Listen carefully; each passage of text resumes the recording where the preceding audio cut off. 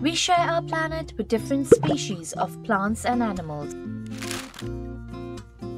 This variety of species and the places they live is called biodiversity, and together they provide us with essentials like food, drinking water, clean air, medicines, and shelter. Think of all the different species and places on our planet as threads in a net.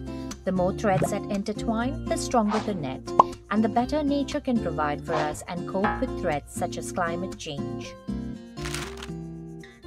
Unfortunately, human beings have been picking at this net for years. We forget how intertwined we are.